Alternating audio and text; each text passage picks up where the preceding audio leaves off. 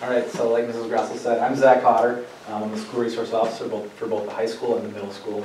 My contact information is up here if you have any other questions that you think of when you get home or anything in the future. So jumping right in here, here are some topics that I'm going to cover today. So we're going to start with social media, which is a big one.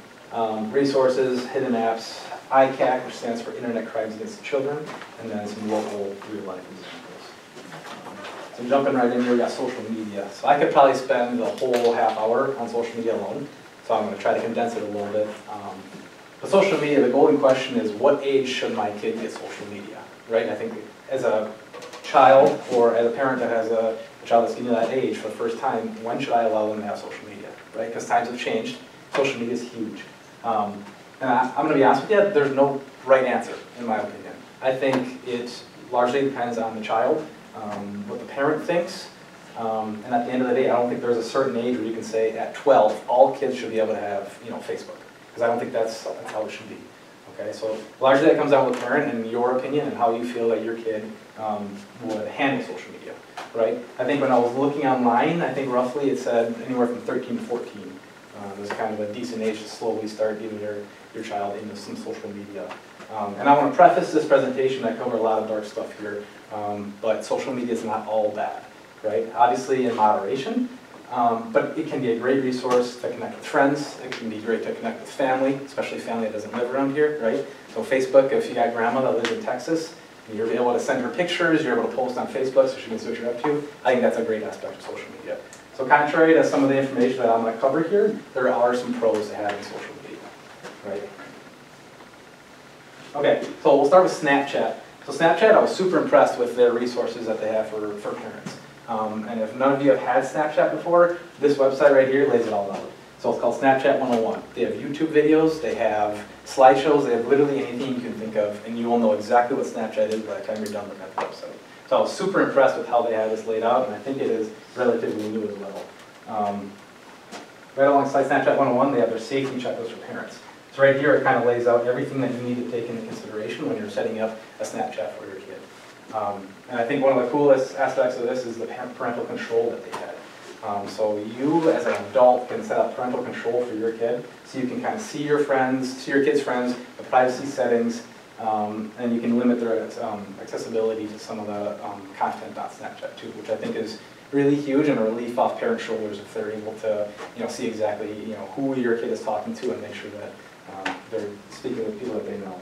I know another rule that Snapchat has too is if they register with a date of birth that makes them, I think 13 is minimal age you have to be on Snapchat. If they register with their real birthday, they cannot friend anybody unless they have like at least 3 mutual friends with them, right? So then that means strangers aren't just randomly adding your kid, and that kind of, again, gives you that sigh of relief so that you know that your kid is, behaving on Snapchat for the most part.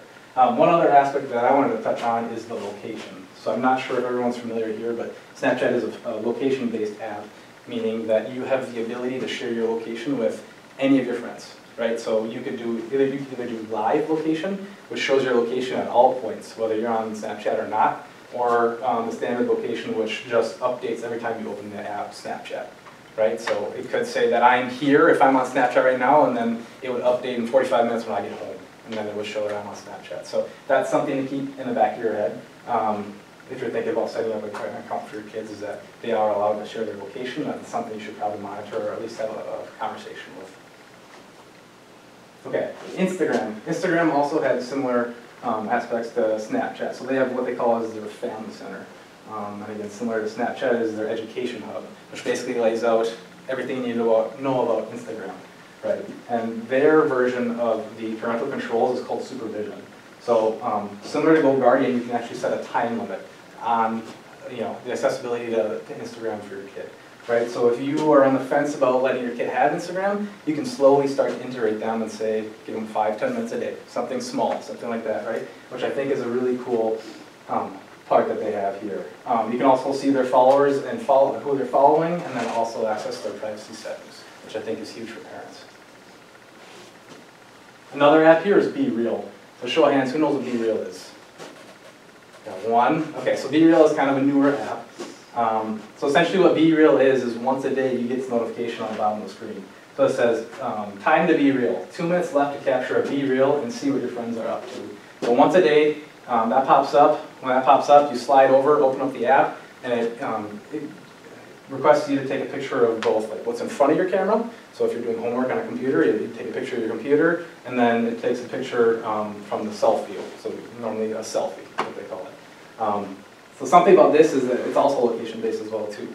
So if your kid is not being very responsible with who's following them, a stranger could access a lot of information based off their location and 2 pictures a day. So over time that could be kind of dangerous as an adult. And again, not all bad, but just something that you might want to have a conversation with your kid so they know what they should be looking for as far as who's following them and who's able to access this information. So NetSmarts. NetSmarts is a really cool website. It's been around for a long time. A ton of really useful information for maybe the parent that's not quite sure what to do as far as social media and internet for their kids. So they're the National Center for Missing and Exploited Children.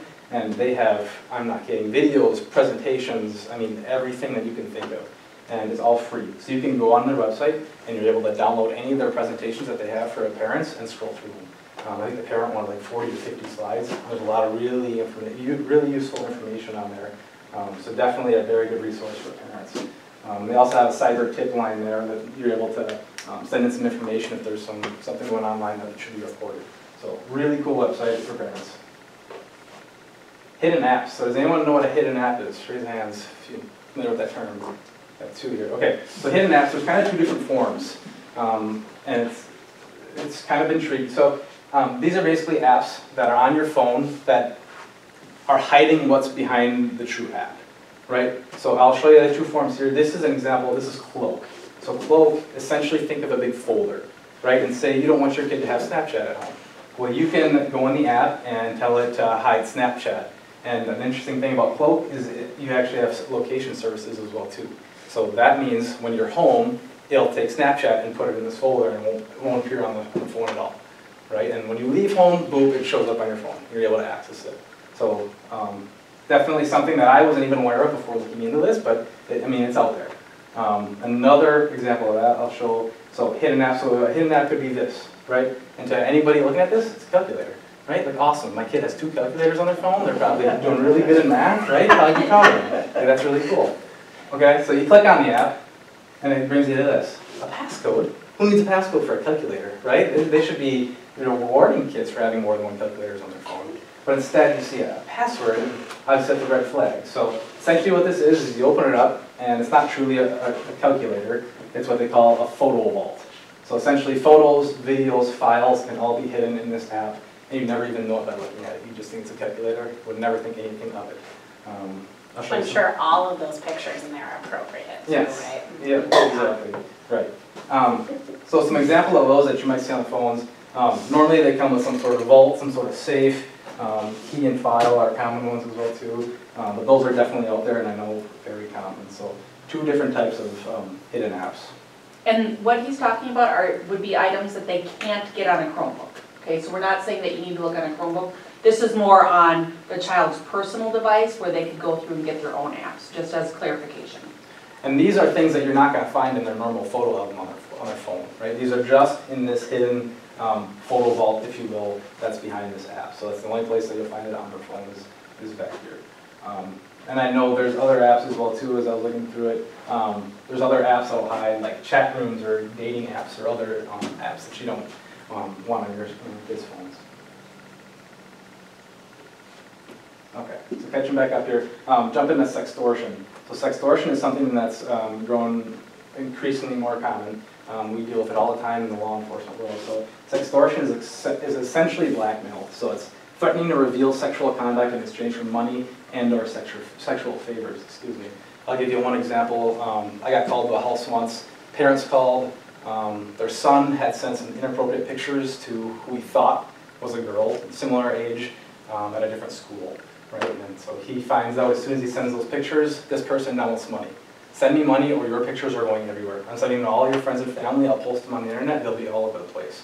Right? So essentially, what we found out is normally the suspects in these cases are from the Ivory Coast of Africa, which makes it difficult, obviously. It's not someone local that we can just go hook up and bring them to jail, right?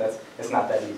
But it's important to realize that even though these people are normally from Africa, there's still something we can do about it. right? So the US Department of Justice is still actively working on these cases, and it's important that if this ever happens at home, to call and report it, because we can get some information from that, and we can report it, and it can be tracked down, and these guys can be prosecuted. So super important that if this ever happens, to give us a call and have it reported, okay?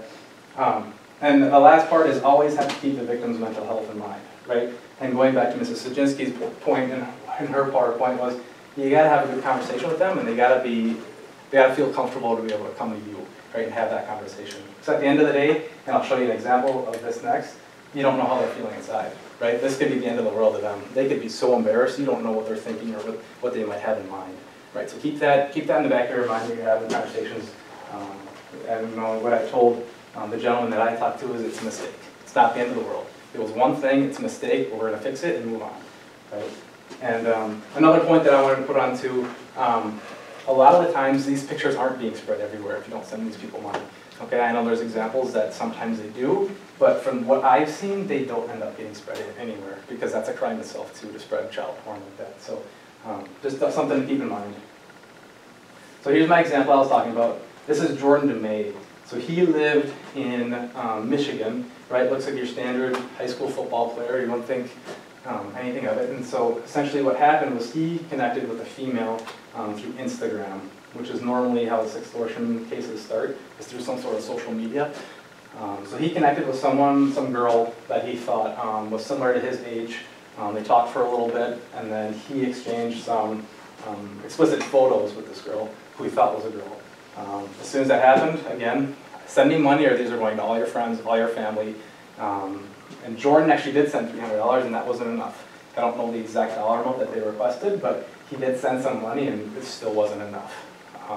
And one thing I found out about this case was one of his friends was actually sent one of the compromising pictures, which I hadn't seen before. So, and at the end of the day, all three of the suspects were all charged. I know there was a series of crimes that they were all charged with, and they were all extradited back from Nigeria to Michigan, where they were prosecuted and essentially put in prison. I'm not sure if you mentioned this, but he did die by suicide, which Correct, is why yes. it was such a big deal. So this happened over a year ago. Actually, a good friend of mine is family friends with his friend. He was a really good hockey player and stuff, but he was so distraught over all of this that he took his own life because he didn't know what else to do, because he didn't have anyone to talk to about it, right? So his family is really doing a whole series of community-based education about this, want to get the word out that like this happens, right? Because a lot of people don't know about it. Yeah, absolutely. But it was just in the news recently, even though it was like a year and a half ago, which is really intriguing to me, right? Like, why is everybody hearing about it now? Only because the Nigerian suspects were finally apprehended and being charged, right? But it wasn't that big. Nobody really talked about it when it was happening, so. Right. And like I said previously, so Jordan saw this as the end of the world, not a mistake. And he didn't know where else to go, so he unfortunately ended up taking his life. So, moving on, this is another really cool website that I found called Take It Down. This was even new to me, but really cool. So it's a free service. Essentially what happens is if there's some sort of inappropriate picture that's out there of a minor, it has to be of someone under 18, you can go on this website and essentially have it taken down from the whole website, wherever it's posted. So super cool. Only caveat with this is it has to be a service that agrees to participate. So three big ones that I found were Facebook, Instagram, and TikTok. A notable one that's not on there is Snapchat, right? That would be the big one, and hopefully that's coming. I understand this is a relatively new service, but still really cool website. And another cool part is you can be completely anonymous. So I don't completely understand how they track that down. That's outside of my pay grade. But as I was looking at it, you can be completely anonymous. I think they just need some sort of information from the picture. So whether it's a screenshot or something, and they're able to go in, find where it's posted on that website, and have it taken down. So something really useful to keep in the back of your head. If you ever come across that. Okay, so sexting. This kind of goes hand in hand with sextortion. So sexting is what happens before, obviously, the blackmail of sextortion. Right? So sexting is the act of sending explicit pictures or messages over the phone. I think one thing is important to get across to your kids is that stuff's on the internet forever, right? It never completely goes away. It is always out there. So definitely something to keep in the back of your head when you're using internet or social media. And I know this is a very tough conversation. I know the kids don't like having this conversation, and I know parents probably don't enjoy having this conversation either, but it is super important to have one, especially around sexting, because like I said, 9 times out of 10, that never ends well either anyways.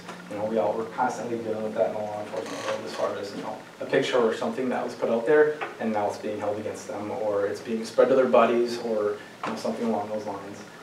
So as Mrs. Zaginski said as well, another quote my mom always said was, if you don't want your grandma to see it, don't send it. Kind of a good reference point to keep, you know, in mind. Well, I think, like, in all of the time that I've been doing the job that I do, I think what we find is there's a lot of impulsive activity, like in middle school. Kids will say, you know, send nudes or whatever, and they might share a picture of a body part, you know, and then don't really think much about it until they get embarrassed. And then sometimes when they're later in high school and that keeps resurfacing is when it becomes to be really tricky. Because they're like, gosh, I can't get rid of that. Yep, we told you that would happen, right? So that does happen quite a bit where kids think that everybody's doing it, but they're not, right? So then they want to fit in and then they'll send something like that, not really thinking about long-term consequences. So it's really having those conversations is key. Absolutely. Okay, so ICAC, Internet Crimes Against Children. Most of you probably recognize him from the show To Catch a Predator, Chris Hansen. So that kind of reminds me of the ICAC crimes, an easy way to connect it in your brain. So ICAC crimes are essentially crimes where adults are attempting to solicit minors. So essentially we have, I think 2 investigators at Allegheny County Sheriff that are dedicated just to take care of the ICAC crimes, which unfortunately are way too common. Essentially, it targets offenders using online activity to sexually exploit children. A lot of the times, obviously, adults specifically trying to locate kids. And like I said, it is so common, it's like fishing in a barrel, right? There are so many out there, unfortunately, way too common. So some crimes associated with ICAC are sexual exploitation of a child, possession of child pornography, and exposing a child to harmful material, which would be sending explicit photos to minors. And it doesn't always happen on chat rooms or social media. I know I have an example coming up here where it was done on like Craigslist or Skype or email. I mean, it's everywhere. Unfortunately, you really can't escape it no matter what. Okay, so here's some real life local examples. So on the right here we have David Weaver. David went by Sarah or Josh, depending on which gender he was talking to online. So David's choice was Skype.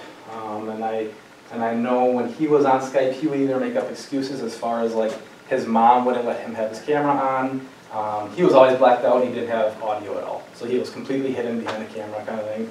And what he would do is lure children into sending him sexually explicit content on there, which he would screen record and save. And I know he was worldwide. I mean, anywhere. He had hundreds of thousands. I mean, there was so much on his computer. So he was caught and sentenced. But he was in Cedarburg, so right in Wisconsin here. Mark Kemps, he was in Appletonville. Mark Kemps used the app Whisper. His name was Daddy on there. So how Mark ended up getting caught was he scheduled to meet up with a 16-year-old student at Seymour High School, which was really a police officer. So when that meetup went down, obviously he was taken into custody. When he was taken into custody, they realized that he had been meeting up with a girl, having sexual relationships, and she was 13 years old. And that had been going on for over a year, right? And that was a Seymour High School student that he was planning on meeting up with. So it happens, and it's out there, unfortunately. Last example here is Joseph Valdez. He's from Green Bay, and he went by Modeling Coach USA. So, I mean, just disgusting, right? And his deal was basically that he pretended to be this modeling coach, and he needed nude pictures of minors to try to get them to be models, essentially was what he did. And he used the pictures and videos against children to send him like increasingly more sexual content. Right, so it was a form of sextortion, essentially. When he got something, he told them, all right, I'm going to post this everywhere unless you send me A, B, and C. Right, so just completely disgusting. And how he was caught was he responded to a Craigslist ad for a Seymour High School girl that was posting, looking for babysitting jobs. He had sent her an explicit picture right from the get-go.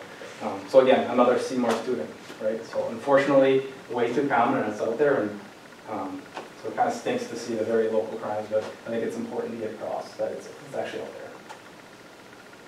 All right, so what can you do as a parent if something happens and they come to you? Right, I think probably what's most important is listen attentive and stay calm. And this may be hard because obviously it's a really big deal, right? At the end of the day, if they trust you enough to come to you and tell you that this happened, it's important that they know you're there and you're listening to them, right? Reassure them that it's not their fault, right? Even though, like I said, it's a mistake. It's not the end of the world. We can fix this, we can move on. It's just a mistake. Answer any of their questions and help them with reporting it. So like I said before, as soon as you can, call local law enforcement and get it reported so we can get the information and start that process. So like I said, at the end of the day, it's super important that you have that relationship with your kids, right? Technology can't catch everything, so communicate. You gotta have a good relationship with your kids. And it's important, I know there's a lot of resources on here and a lot of things that you can do as a parent to help that, but at the end of the day, it could sneak by, which is where your relationship with your kids will come in handy and definitely helps all that issue. So, any questions for me?